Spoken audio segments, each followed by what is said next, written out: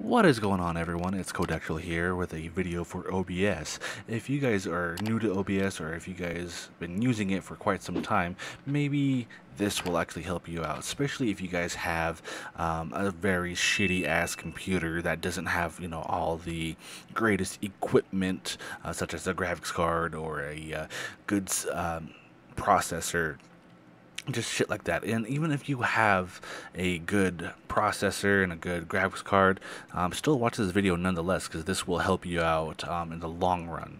Let's go ahead and begin. First things first, install OBS. If you don't have it, get it, Google it. On the bottom right, it'll say settings. We're gonna go ahead and click on that. Then we're gonna go down towards our output. And we're going to be talking about the video bit rate. So the bit rate is basically your upload speed. It's going to take all of your upload speed. I'm going to go ahead and bring a illustration that, well, a good visual that I did a speed test on. So you can go to speedtest.net and it'll show you results. As you can see, mine is 30 megabytes per second. Let me talk about a little bit about this. So in the bit rates, let's move that towards the side. So I got 30 megabytes per second. In the bit rates, this goes by kilobytes. So I am using a small portion of my upload speed. If I want to use all of my upload speed, I would have to put down 30,000. So then that would be 30 megabytes per second. But we don't want to use all of our upload speed, because we're going to need some bandwidth to actually play the game without lagging, or to play the movie that you're probably streaming without lagging. So whatever your upload speed is, you want to cut that in half, and that's where you want to put as your bit rate. I choose 2 megs. So 2.5 megabytes. It's a little bit under 3, and I really don't need to have to use all of my upload speed. I don't have to. It's good streaming at 1080p. With this upload speed right here, you can stream at 4K. That's if you got the equipment to stream at 4K. But whatever your upload speed is, you want to cut that in half. So for example, if you got the 3 megs, you want to do 1.5. So that would be 1,500. And if you have 5 megs, you're going to do 2,500, which mine was at there. And if you got 10 megabytes for an upload, you want to do 5 megs, which is 5,000 kilobytes.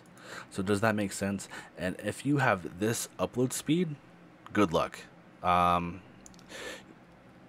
people who have this speed, you most likely have CenturyLink. How would I know? Because I used to work for the company. I used to have them. And the upload speed sucks ass. Trust me. There's a good chance that you might get a higher speed, but if you are in a shitty area, don't get your hopes so high. But check if you can get yourself a better upload speed, because this is not doable. This, trust me, you'll be lagging constantly. And people on your stream who are viewing your content are going to see pixelation.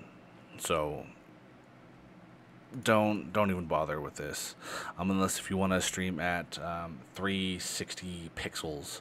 But yeah, so I hope that makes sense, that for the bitrate. So I'm going to put mine back down to 2,500. Now your encoder, this where it says X, where it says software X 264, this is your CPU. We want to go ahead and go towards the advanced, so we can show everything. So right now it's selected on the CPU, the X 264, and it's using your processor. Now that's not necessarily a good thing, because what if you're playing a PC game and you're also streaming at the same time? Because it's over throttling the resources, or it's taking all the resources. This is where you want to go down to where it says CPU usage preset, and you wanted to choose the ultra fast. and you're gonna have less of problems. And if you guys use a CPU, if you guys have like a fast CPU, like an i7 7 gen or an i9, something like that, I would still choose the ultra fast because it's going to take less power from OBS when you're streaming. If you guys have a graphics card, however, go back. You want to go towards your encoder, and it'll say NV VSync, and it says H264. This will actually use your graphics card, and that's a better performance because your graphics card has more power than your CPU.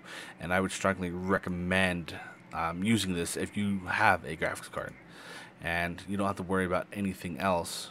We can go ahead and go back towards our simple method output mode. And for your audio bitrate, it just depends if you guys want the greatest quality for people to listen to you, which is 320.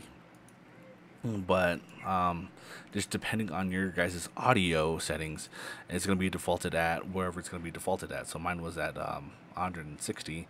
190 is where it's going to be at.